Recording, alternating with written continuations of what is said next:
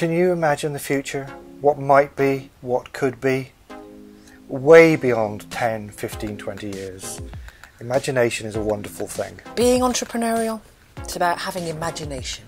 Absolutely. Using that to imagine a vision of the future, maybe more than one vision of the future, and then leading the march to get to that vision, to achieve that vision. I love working with people who've been in and around the film industry. Yeah. They're fantastic at sort of imagining futures, future towns, future cities, future events. And I just love that imagination. It brings out things you hadn't thought of. That's it, thinking differently about Absolutely. things. It's not just thinking big, it's thinking differently. They say outside the box. Just, imagine something that hasn't happened yet. Imagine something that might not exist in the future. What might replace it?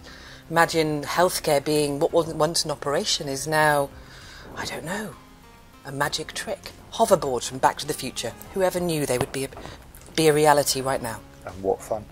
Exactly. I often think in 3 words.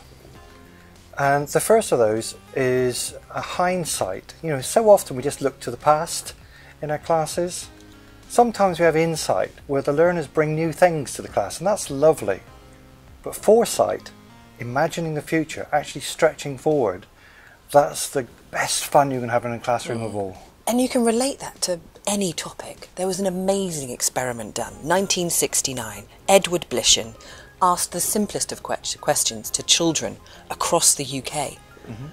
What school would you like? Write down the school I'd like. He created a vision from 1969 of the education children wanted, the learner voice.